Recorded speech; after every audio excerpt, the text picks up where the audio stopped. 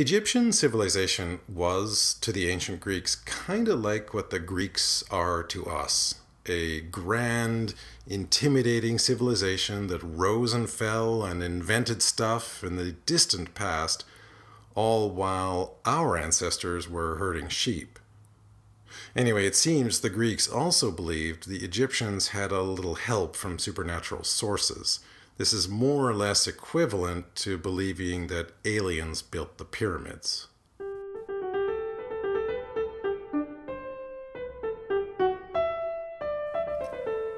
This is Open Book, a podcast about interpreting literature with Michael Elliott.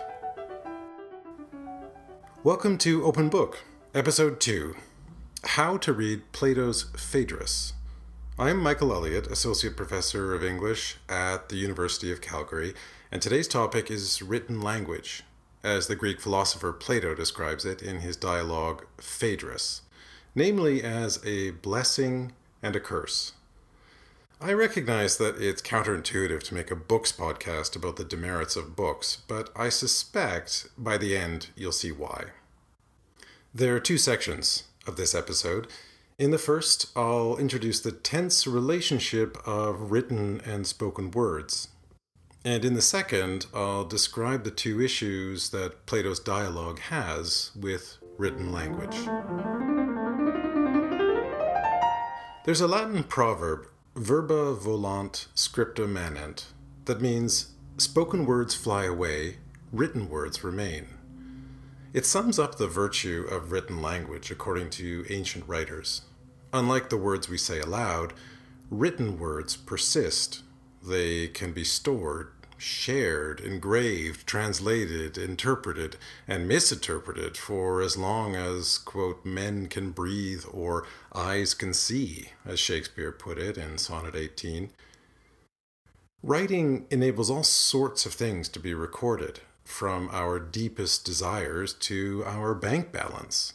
So you'd think that the invention of writing would be greeted with the same enthusiasm as the discovery of fire or the invention of later conveniences and pleasures.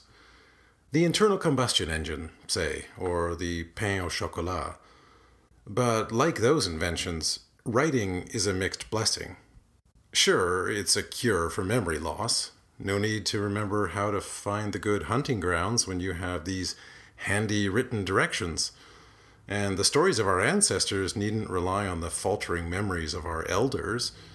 But writing has been called a pharmakon, a Greek word that translates both as a cure and a poison. It's either the cure for memory loss or the cause of memory loss. No need to memorize telephone numbers when your phone stores them for you, or basic facts that used to be called general knowledge, like the name of the UN Secretary General or your 7 times tables.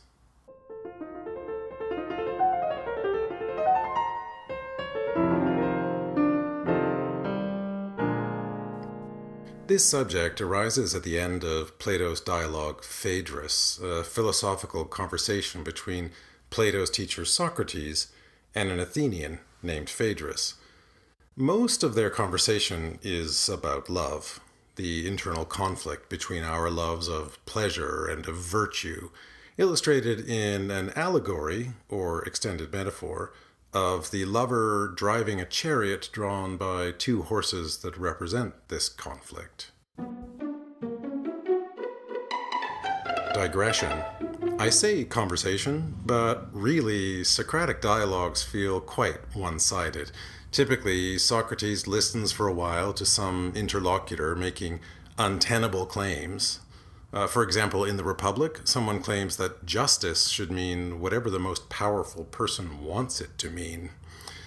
Socrates then asks some probing questions that often lead the other person towards some extraordinary conclusions, and then he takes over, systematically dismantling their position and constructing one of his own on more defensible principles.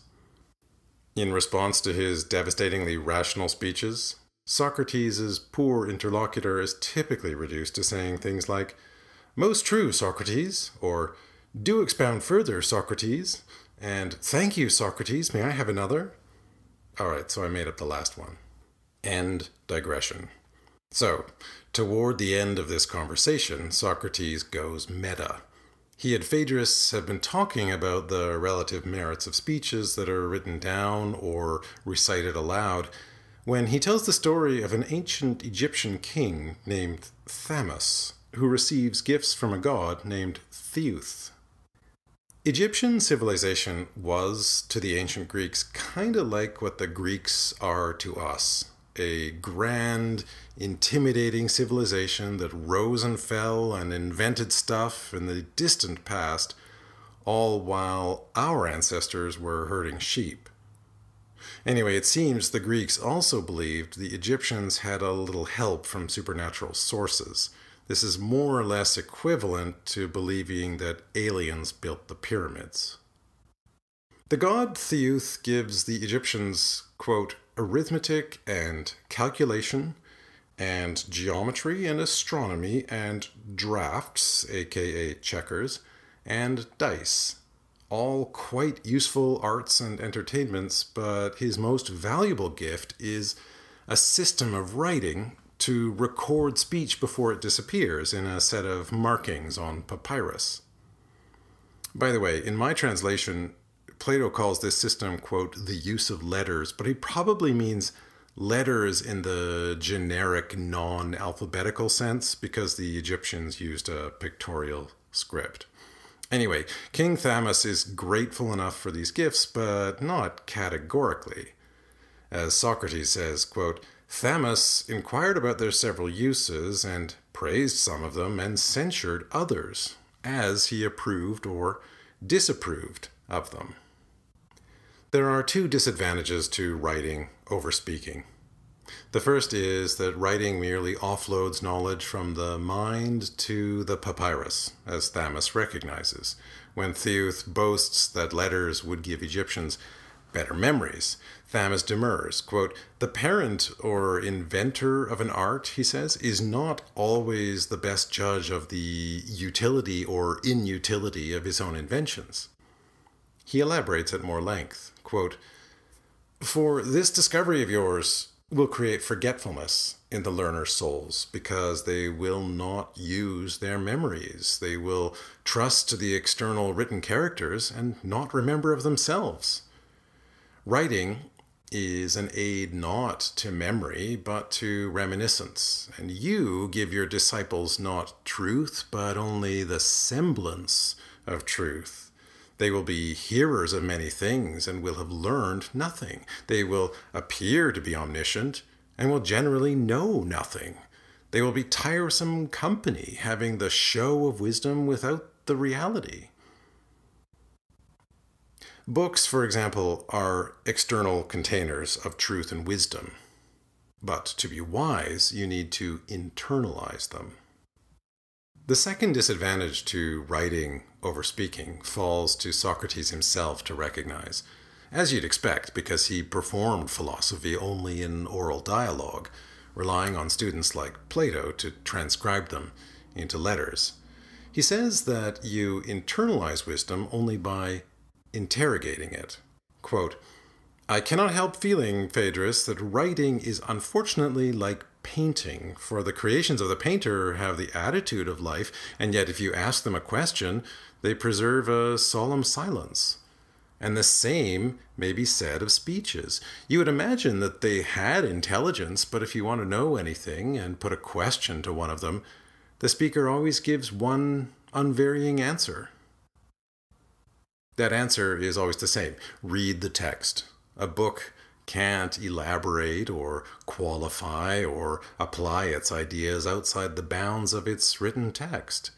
It lacks the dynamic wisdom of spoken discourse, which Socrates and Phaedrus describe as, quote, an intelligent word graven in the soul of the learner, and the living word of knowledge of which the written word is properly no more than an image. Discourse is wisdom because wisdom must be alive, must be fluid and supple enough to provoke understanding in others. I'm tempted to suggest in conclusion that writing is to discourse what literary texts can be to literary criticism. Texts are preserved silent images of speech like museum pieces or mosquitoes trapped in amber. Critical inquiries, expositions, investigations, even recitations or silent readings, all of these enliven and invigorate the speech that lies dormant in texts. Closing digression on the mosquitoes in amber. I owe that comparison to Michael Crichton's novel Jurassic Park, later a blockbuster film series about rampaging genetically engineered dinosaurs, but I also owe it to the static given off by rubbing amber. In Greek, electron, the root word for electricity.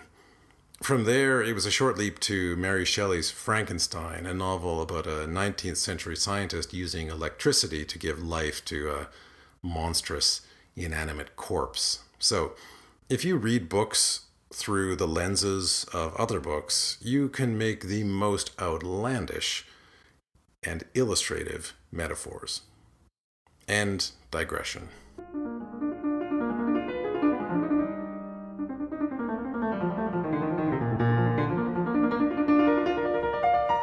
Plato's Phaedrus teaches us not to venerate books and the writing in them, but to venerate discourse, our critical conversations about them. Venerating books is the error people make when they visit someone's well-stocked library. "Oh, you must be so well-read," they often say. "Not necessarily," the owner should reply. "I'm just well-shelved." John Milton memorably described a good book, quote, as the precious lifeblood of a master spirit, embalmed and treasured up on purpose to a life beyond life. Reading and discussing and understanding is that life beyond life. You've been listening to Open Book, a podcast about interpreting literature, with Michael Elliott. The next episode is on Book 1 of Milton's Paradise Lost, which thrusts us into the disorienting middle of a familiar story, the Christian myth of the world's creation and humanity's exile from paradise. Meanwhile, you can search me up in the usual places. It should turn up my blog if you spell my surname Ullyot, or go straight there by typing j.mp/ULLYOT. On the social networks, you can find me on Instagram, YouTube, and Twitter in descending order of regularity. And then there's old-fashioned email, ulyot@ucalgary.ca. That's UCALGARY.ca. The music from this episode is courtesy of the Open Well-Tempered Clavier Project and performed by Kimiko Ishizaka. Today's selections from Plato's Phaedrus were from Benjamin Jowett's 1892 translation as cited in the anthology Critical Theory Since Plato, 3rd edition, 2005, edited by Hazard Adams and Leroy Searle.